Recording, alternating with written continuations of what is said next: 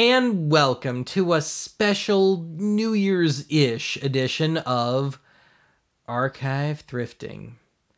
And you're probably sitting there going, hey, Benny boy, didn't you just do one of these things? Yeah, I did. I just put one out 2 weeks ago. But I figured since I've got the footage, why not? We'll do something a little different for that week between Christmas and New Year's this year. So, admittedly, this is kind of a grab bag of footage, but hopefully it plays out okay. So, we've got segments from 3 stores here.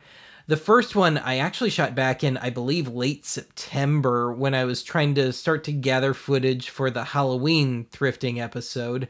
And I put it on the back burner because I had plenty of other footage and more seasonally appropriate footage. The second segment, I got like 5 minutes too late for the Christmas thrifting video a couple weeks ago, and it was just as well because I already had a segment's worth of footage for that particular store. And then for the final segment, it's really just kind of hot off the presses here. So with that, enjoy this bonus of sorts edition of Archive Thrifting.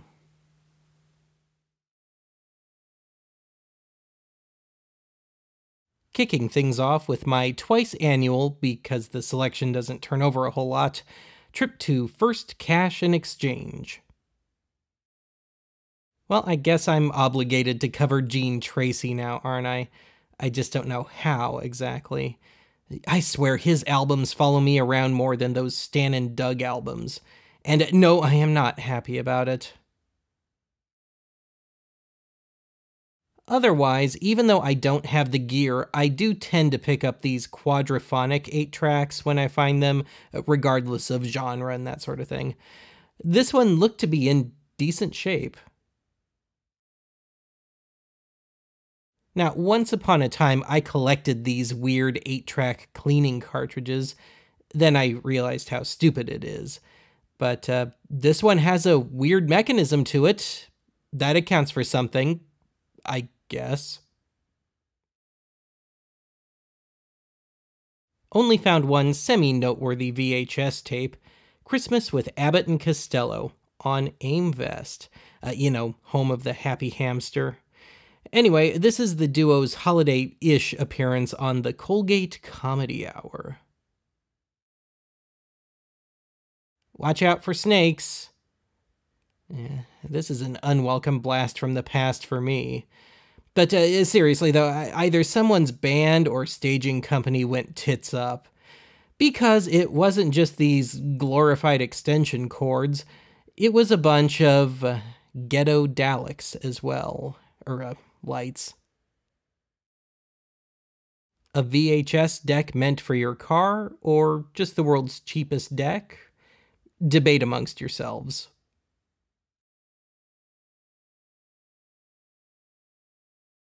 Part of me would like to pick up one of these ancient karaoke machines. The thing is, once I covered on Archive, it would just take up loads of space around here. Or it would go right back to the junk shop or Goodwill or whatever. Yeah, not doing that. Well, it wouldn't be South Dakota without CEDs. Anyway, I may have to go back for this copy of Street Music, if only because it's apparently pretty rare. And once again, we're just calling them Laserdiscs. But otherwise, it's mostly stuff I don't care about or would only accept on other formats.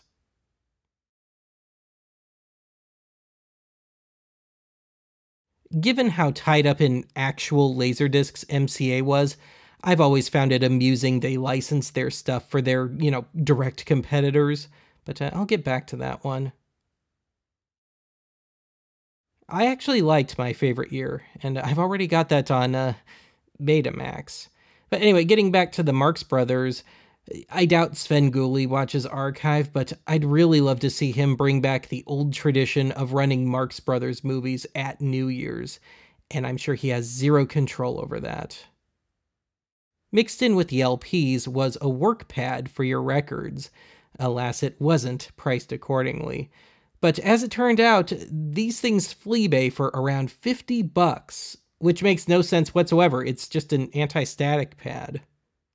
A step up and step down converter, which is tempting as hell, but I fear a fire from, overdrawing power. Yeah, one of those occasions where the Europeans really have the advantage over North America.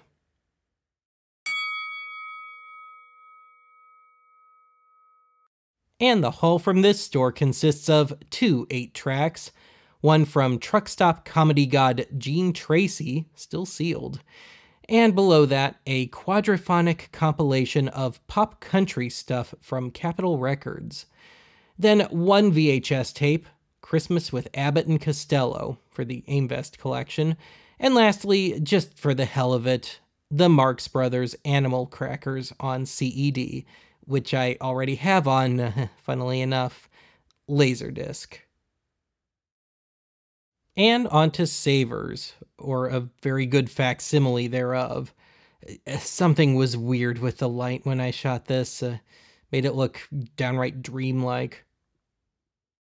In the records, Tennessee Ernie Ford's religious stuff, which never ceases to amuse me, from grim country records to kind of cutesy religious records. But otherwise, well, there's a shocker. Public Image Ltd. Live in Tokyo, and it was in great condition. I mean, it's not supposed to be one of their better efforts, but I'll take it. It kind of depresses me to see that all these guys will apparently be remembered for is he just kept on yoing. Now, the next one I pull almost went into the record ripoffs candidate pile, but it appears to be someone's attempt at a regular old country album, not some compilation, despite that label that it's on. And speaking of country, they had one of Jerry Lee Lewis's later country albums in there. Grandpa Jones's Yodeling Hits. I checked it out on YouTube, and the title is accurate enough, but just barely. Now, despite the title, this is just a regular Gary Lewis and the Playboys album, and not a greatest hits. I actually do have their greatest hits, and it's barely worth it. Now, a little deeper into the pile, I found an album that I've got a knockoff album with this cover replicated, and it's been in the record ripoffs bin for a while, but yeah, that's the real deal. Anyway, you can get that one, the Bonnie and Clyde soundtrack album, on Discogs for a penny and shipping, but I'd never seen that one in the wild before. Otherwise, boy, that just looks upper Midwestern, doesn't it? Still deeper into the records was someone we've had our little run-ins with before, Justin Wilson and his Cajun cooking. Otherwise, I found some music to install your new refrigerator to. Admiral made stereos, apparently.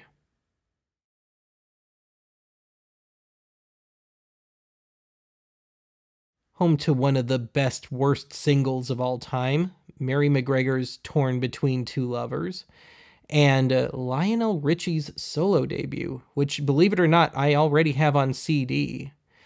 And a little deeper still in there was one of Flip Wilson's earlier albums, and it was kind of scratched up, but the cover looked nice though. In the electronics, a very lonely looking speaker. Allegedly they had the pair, but I only found this one. It reminds me of my old speakers. And it is nice to see them bringing the price of their TVs down. $14 for that Sony, that's fair. And I mean, seriously, in the past I've seen them try and sell these things for like $150, $200.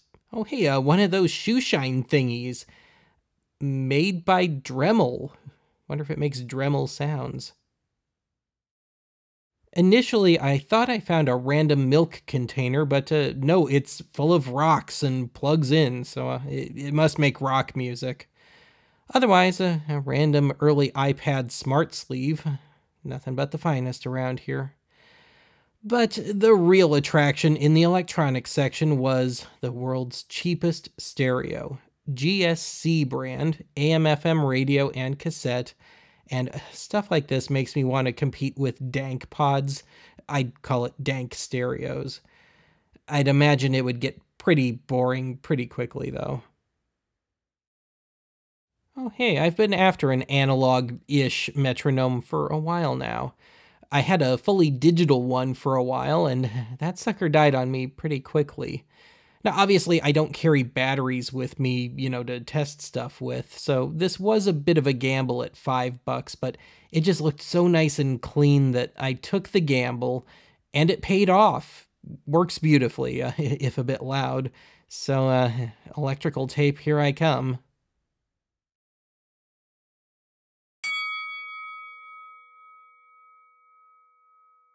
And the hull from this store consists of the aforementioned Matrix brand metronome, real nice and clean.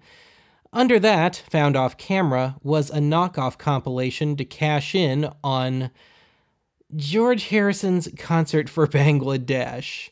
Now, it was a little more scratched than I would have liked, but I have to hear how they mangled Bangladesh and their stab at a Shankar-styled raga. And lastly, the Public Image Ltd. Live in Tokyo LP.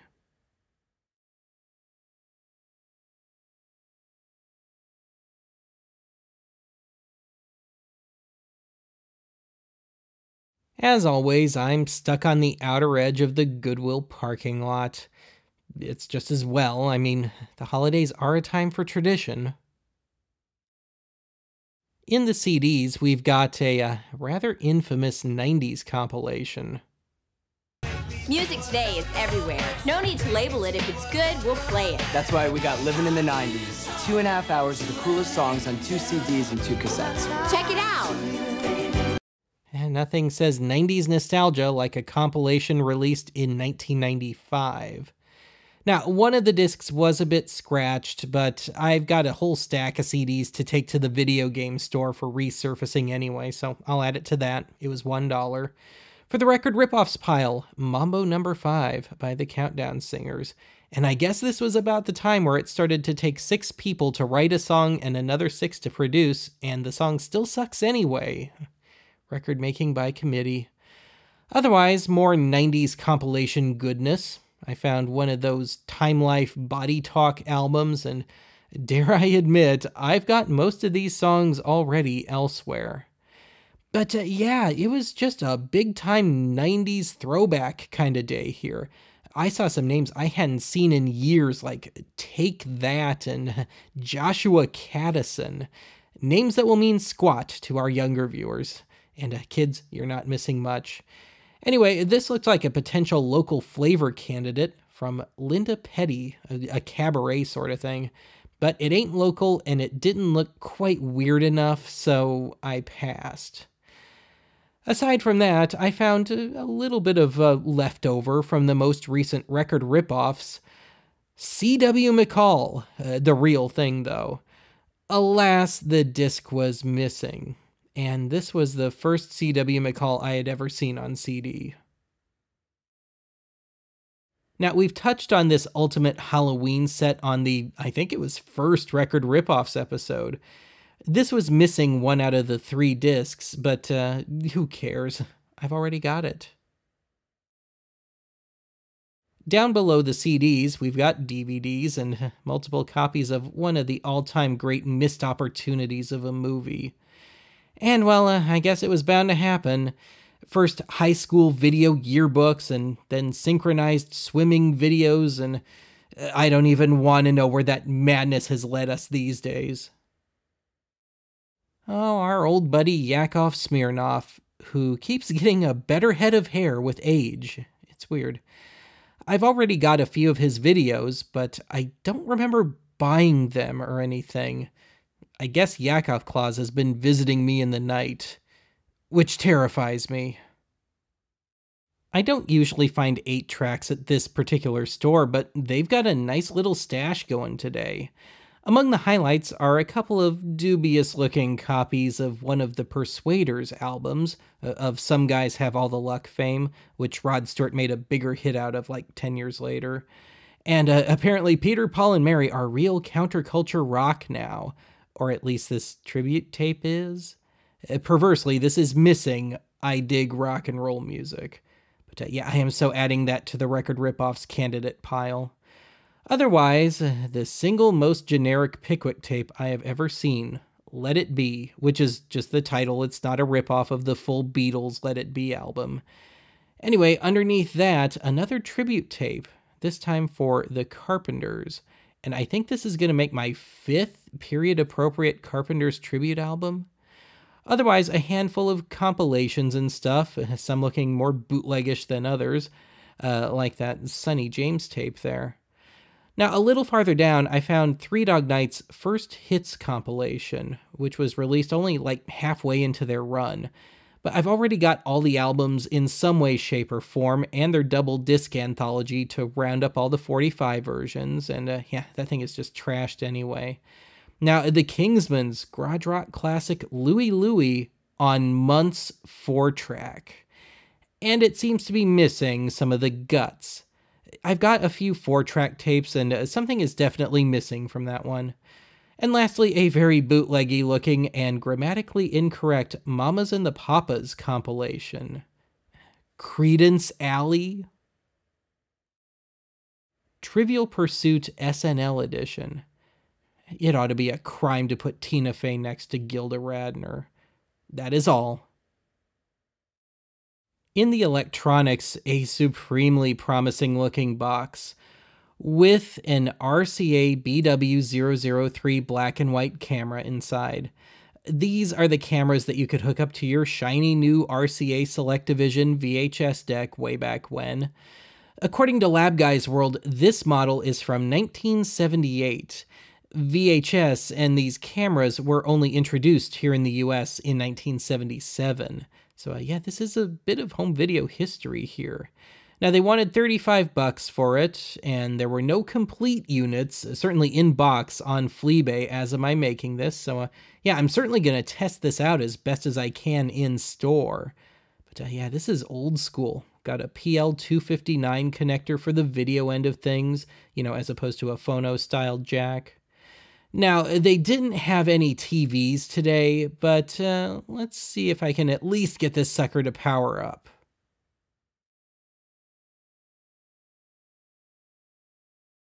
Hey, success! No weird noises, no blue death smoke. Now, the Vidicon may be shot on this, but yeah, there's only one way for me to find out.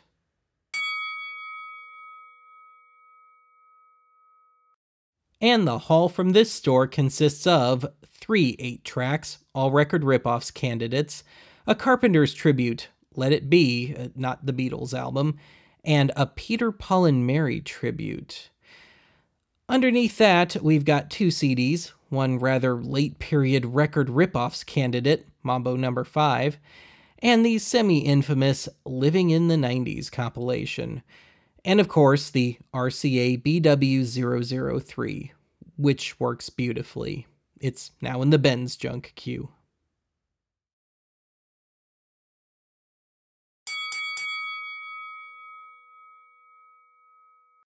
And the final haul for this episode consists of a Matrix brand quartz metronome, which indeed works. We've got 2 LPs, one from Public Image Ltd, their Live in Tokyo set, and a sound-alike of the Concert for Bangladesh album, which has got to be some sort of sin, and I think we'll end with a bit of Bangladesh today. We've got the Marx Brothers Animal Crackers on CED, just because I can, 1 VHS tape, Abbott and Costello's Christmas-ish appearance on the Colgate Comedy Hour back in the early 50s, 5 8-tracks, a quadraphonic country pop compilation on Capitol Records, a still-sealed Gene Tracy comedy album, a Peter, Paul and Mary tribute album, a Carpenter's tribute album, and Let It Be, a general 1970s sound-alike comp. 2 CDs, Mambo No. 5 by the Countdown Singers, and Living in the 90s. I guess I'm going to be rocking the Timmy T tonight. And last but not least, the RCA BW003 video camera. And the haul from this episode came out to about, after tax, $61. And that's going to be it for this installment of Archive Thrifting. Happy New Year, everyone. I'm out.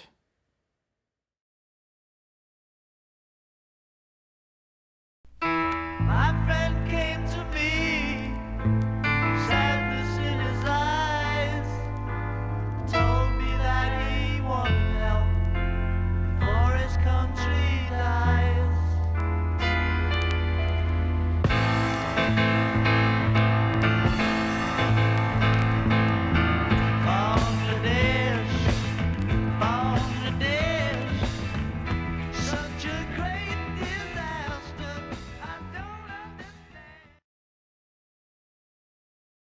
Hello? I must be going. They came to say I must be going. I'm glad I came, but just the same I must be going. La la.